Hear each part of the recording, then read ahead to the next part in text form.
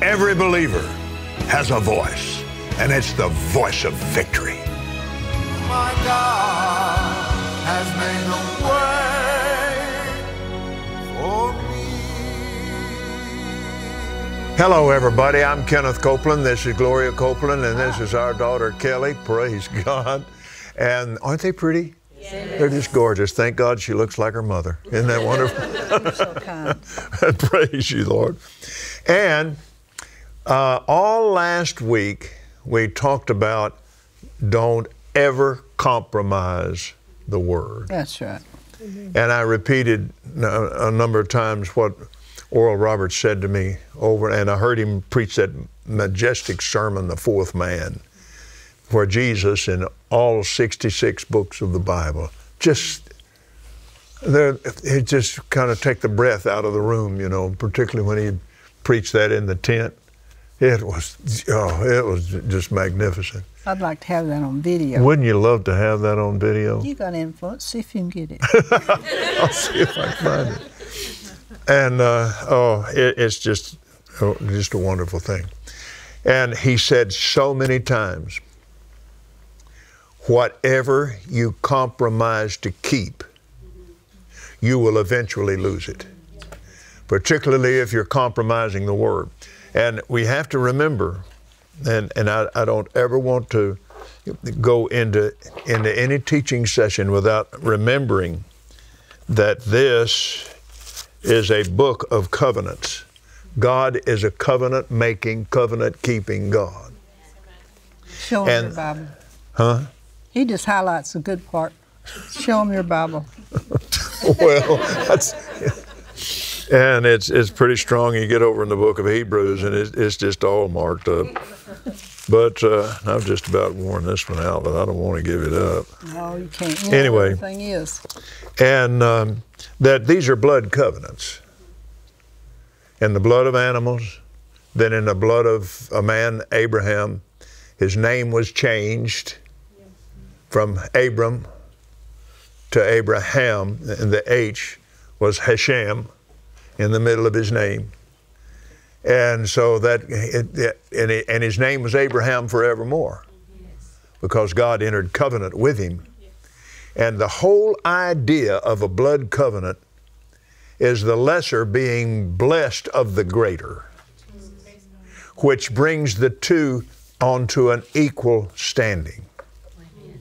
So the blood of Jesus, when we became new creatures in Christ Jesus, through His blood, then we became on an equal basis with Him, with our Father God. And Jesus said in that great covenant meal, the Seder meal that changed heaven and earth, right before He went to the cross, He said, whatsoever you ask the Father in my name, He will give it you. Praise God.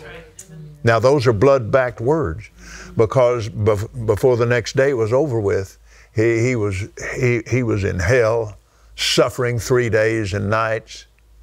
And for those of you that try to figure it up and make it work, it doesn't work if the Sabbath's on Friday. It was a high Sabbath, that's mentioned in the Gospel of John. So instead of Friday, it began on Wednesday night.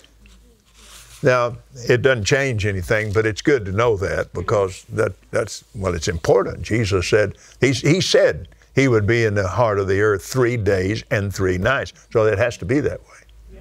Anyway, now, what we do and what we settle right here at the beginning of the year can and should establish a base, a scriptural base and foundation for the rest of the year, which will help you go into 2023.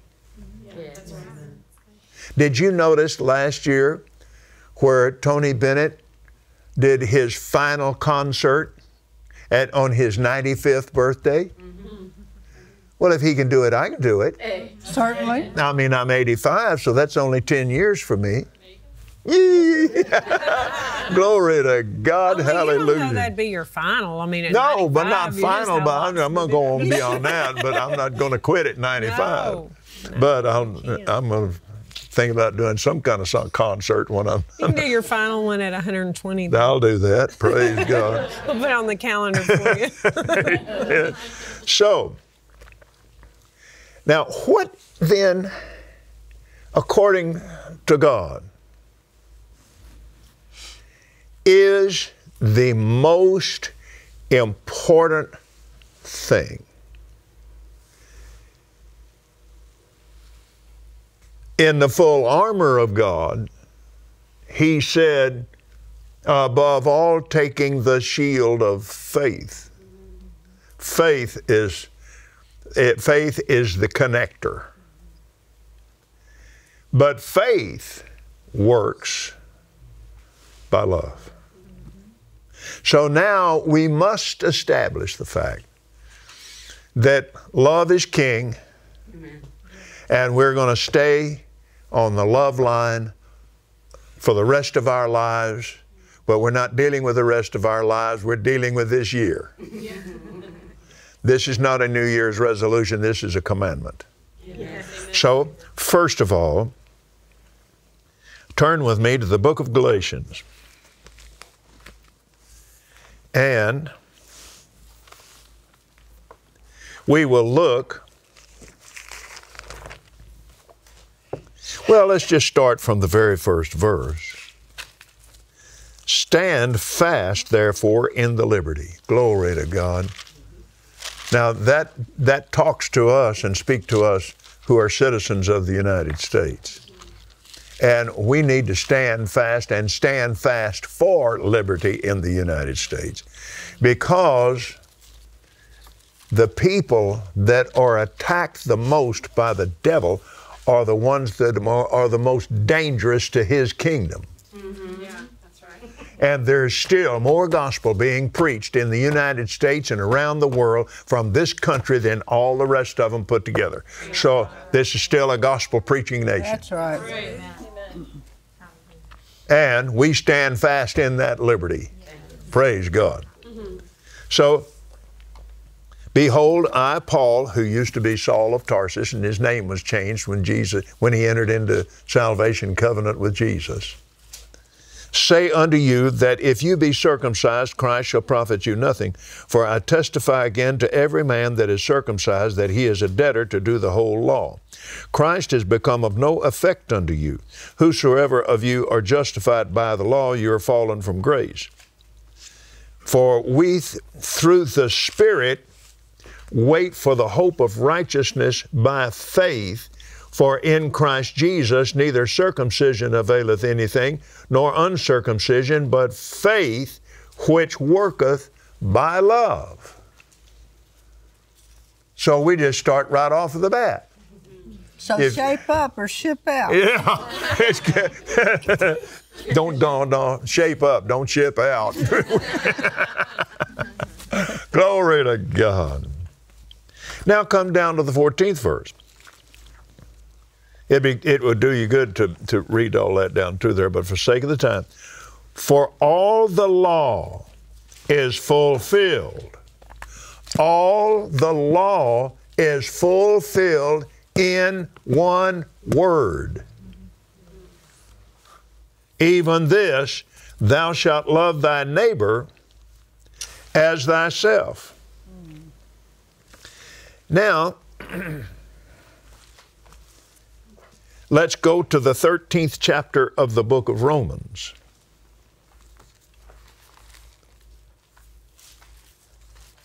Verse 9. For this, thou shalt not commit adultery, thou shalt not kill, thou shalt not steal, thou shalt not bear false witness, thou shalt not covet. For if there be any other commandment, it is briefly comprehended in this saying, namely, thou shalt love thy neighbor as thyself. There it is again. It is all over both covenants. Look them up and count them sometime. There's a bunch of them. That thou shalt love thy neighbor as thyself. Praise God. So now, let's go back over here to the book of the law in Deuteronomy.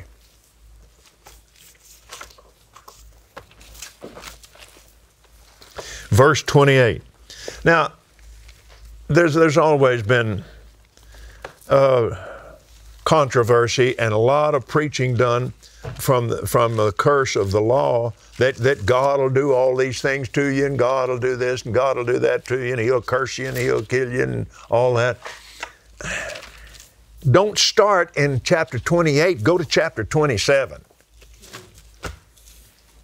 Now here's a covenant people that don't know anything about the covenant, and they don't know anything about the curse. They've never heard that. They're coming out of Egypt. They had to be taught. Moses and the priest and the Levites spake unto all of Israel, saying, Take heed and hearken, and so forth. Moses charged the people, saying, These shall stand upon Mount Gerizim to bless the people, and these shall stand upon Mount Ebal to curse the people. He divided 6 of the tribes on one side and 6 on the other. And there are 2 big mountains there. Now, you have to remember, there's a lot of people out here that day. And that one side would shout the blessing, the other side would shout the curse, so that they would get a concept of faith in God, that God wants to bless you. He does not want to curse you. But if you start it right there at the 28th chapter on the first verse, and those 2 mountains are still there today. And the curse side is just bare bone. And the blessing side is beautiful, lush, and green. So it was a picture example to them. And now, but it shall come to pass, if you will hearken diligently, say that, hearken diligently unto the voice of the Lord thy God. This is the voice of the Lord thy God. Because see, we have it. Amen. This covenant is written down. So the command was write down the commandment so that you can run with it. What verse are you on? 28:1. Deuteronomy 28:1. 28:1. It shall come to pass, if you shall hearken diligently unto the voice of the Lord thy God, to observe and to do all His commandments, which I command thee this day, that the Lord thy God will set thee on high above all nations of the earth, and all these blessings shall come on thee and overtake thee, if you'll hearken unto the voice of the Lord thy God. I wrote in the reference column, Romans 13:9, Galatians 5:14, John 15:12. Love your neighbor. What verse says hearken? 28:1. 28:1. I wanted to show them something that they might not know. You see that, how you spell hearken? 28:1. It says hearken. Yeah, that's right. I've got it circled in my Bible. One word. In other words, practice what you preach. That's right. Thank you, Gloria. We really needed it. I thought so. I liked it. God gave her to you for your humility day. Yes. It works. It works. Oh, y'all. Gloria, and it says in the 8th verse, I love this, the Lord shall command the blessing upon Yeah, you I in like your that. storehouses, Yeah. and in all that you set your hand unto, and He will bless you in the land of the Praise Lord God. thy God giveth thee, if you love your neighbor as yourself. Praise God. That's good, isn't it? Boy, it all comes together, doesn't it? I want to live in your storehouse. Huh? I want to live in your storehouse. Okay. Blessing is commanded. You are the treasure in my storehouse, dear. Oh. And verse 10, all of the people of the earth shall see that thou art called by the name of the Lord, and they will be afraid of you. And that's the reason everybody else was afraid of them, because they prospered beyond measure. Yeah. What did they see? They saw the blessing on them. Yes, they did. Yes, they did. So, love is the key issue. Amen. Because God is love. Let's go over to 1 John, and we'll check that out. Little John. Little John. Thank you, Lord.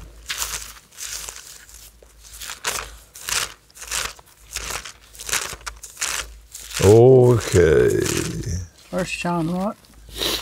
Okay. Come over.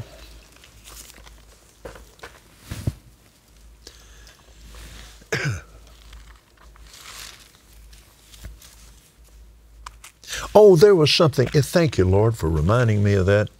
I want to go back there and read that in the book of Romans, in that 13th chapter, in the 10th verse. Love works no ill to his neighbor, therefore love is the fulfilling of the law.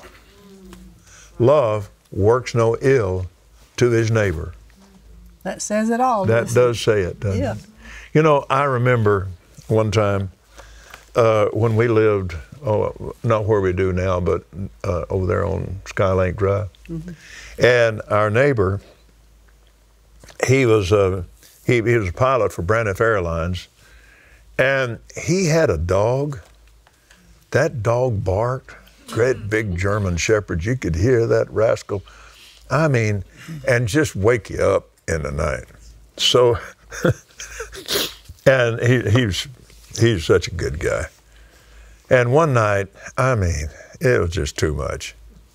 So I thought, do I wait till in the morning? I said, no, that dog got me awake, he can wake up. So I called him. He answered the phone. I said, I called him by his name. I said, this is Kenneth. Oh, hey, Brother Copeland. I said, your dog is not being a good neighbor. Oh, no. He said, did she wake you up again? I said, yes, sir. But I said, normally I wouldn't say anything to you about it. But he said, I will take care of it. Thank you for calling me. But I didn't call him over there and start ripping into him over his dog. You don't do that. It would have been the same had I not known him, because he's right next door. And then at our vacation home up in Colorado, there was, which we sold last year. It was the end of an era, and anyway, and very, very sweet people bought the place. And so anyway, there was a woman built a house right next door. So now she's our neighbor. Well, I didn't know it was just a she until, well, I think I did anyway. She was a retired colonel in the United States Army in the JAG Corps. She was a lawyer. And so we went next door to talk to our neighbor. And we saw right quick we needed a witness to this girl. She needed Jesus. And then we found out later that her mother was sick. So we went over to see her again and to pray for her mother. So you love your neighbor as yourself. Well, you need to find out who your neighbor is. That's right. And lead them to Jesus. Amen. Every time you get the chance to witness. Then you'll have a good neighborhood.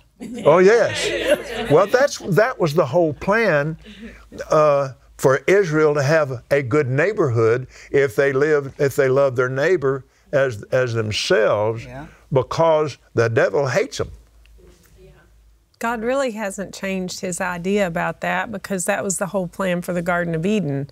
Yes, it was. Was for it to be this, it was just a small place that was not chaotic. And they were supposed to take their dominion and expand that. And then later in the book of Isaiah, it talks about the covenant being the Eden covenant. Yes. to bring back the Garden of Eden by faith.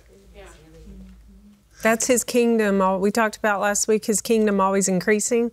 He's never changed that either. We're the ones that have backed off from that idea.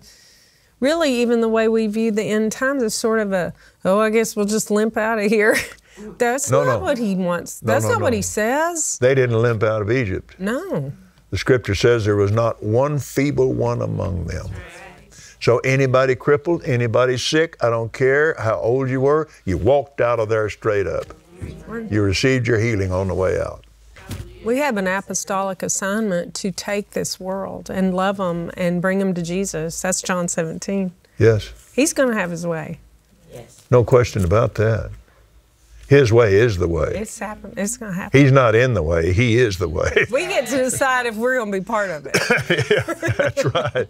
Praise God. I'm in. And let's go back over there now to 1 John, where we're talking about that in 1 John. Oh, this little book. The Lord instructed me year before last to just read this whole book every day. Read it every day. And every day I marked something new. Every day there was something new. And he that saith, I know him, and keepeth not his commandments is a liar, and the truth's not in him. Now you're back to loving your neighbor as yourself.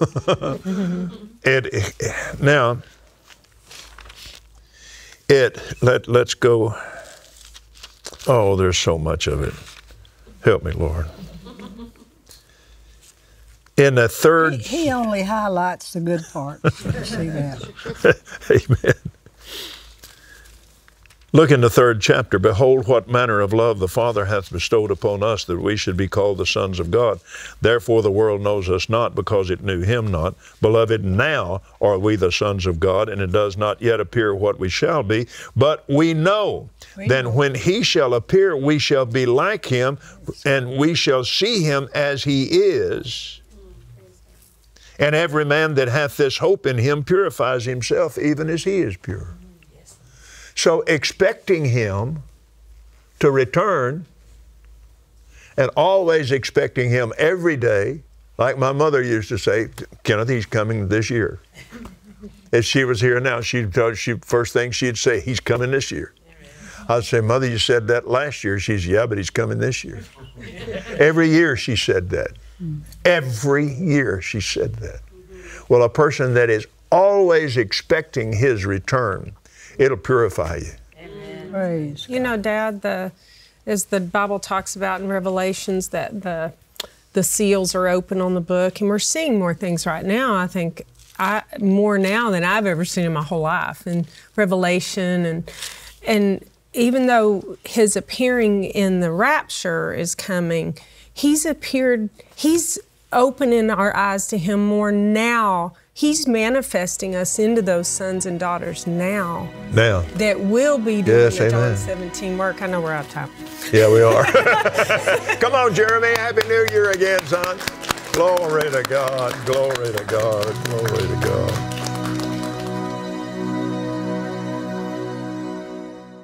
Thank you, Papa. God is love, and we are to walk in that love. Like Brother Copeland said, this is not a New Year's resolution. Walking in love is a commandment from God. The Bible says faith works by love. It says love serves one another. It says love your neighbor as yourself. So it's not just for the beginning of a new year. Living in God's love is good instruction for life.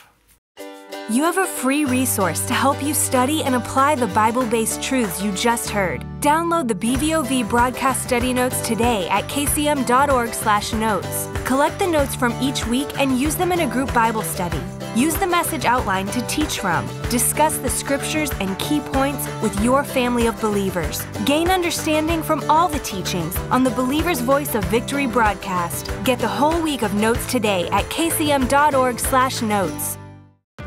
God only says good things over your life. When you think, act, and speak the word for your health, family, and finances, that's what you'll have. But compromising the word of God will inevitably lead to failure. God's Word Final Authority is a CD teaching by Kenneth Copeland that will help you make the decision to never compromise the Word again. Jesus, the Word in flesh, is your covenant partner. When you understand the covenant rights He bought and paid for you to have, you can take hold of them. He has a good future for you, one of health, mental and emotional wholeness, and financial freedom. Don't compromise and don't quit. Release the power of God's Word as your first and last word in every situation, and watch the Word go to work for you. The Word is where your victory starts. Align your heart and words with God's Word to live in His victory and overcoming faith. Request your free copy of Kenneth Copeland's CD series, God's Word Final Authority. Learn to make God's Word final authority in your life and how everything you think, say, or do can agree with God's Word to bring about His promises for you. Go to kcm.org/TV special or call 800-600-7395. Offer good for 60 days. If you're outside the U.S., shipping charges may apply. Contact your regional office for more information. The 2022 Southwest Believers Convention is scheduled for August 1st through August 6th at the Fort Worth Convention Center in downtown Fort Worth, Texas, so make your plans to be there. Now, this is Kenneth Copeland Ministries' big hometown event, and 2022 is KCM's 55th year of ministry, and you know there will be a big celebration at the Southwest Believers Convention, so you've got to be there. Come to this 6-day event, join Kenneth and Gloria Copeland, Jerry Savelle, Jesse Duplantis, Creflo Dollar, Bill Winston, Keith Moore, Terry Copeland Pearsons, and others for praise and worship and the preaching of the Word. And there are children and youth services, so bring the whole family. Immerse yourself in the Word of God in a Spirit-charged atmosphere of faith. And you use this time to build your faith, grow in the revelation of the Word, be refreshed on the inside. And there are no admission fees. All of the sessions are free to attend. For more information on the Southwest Believers Convention and to pre-register, go to kcm.org and make your plans to be in this great meeting. And whatever you do in this year, get the Word of God going into your life through things like the Southwest Believers Convention, other KCM events, and by doing what you're doing right now, feeding on the Word as it comes through the Believer's Voice of Victory broadcast. Praise God, there are good things yet to come. Thanks for joining us today, everybody. We'll see you again soon. Until then, remember, God loves you and we love you, and Jesus is Lord. Faith comes by hearing, and hearing by the Word of God. Watch the Believer's Voice of Victory broadcast free on kcm.org or KCM's Roku channel. If you would like a free copy of the broadcast to put into your faith library, you can download it on kcm.org or request it on DVD or CD. Keep your heart full of the Word of God and continue to grow in faith. Every believer has a voice, and it is the voice of victory.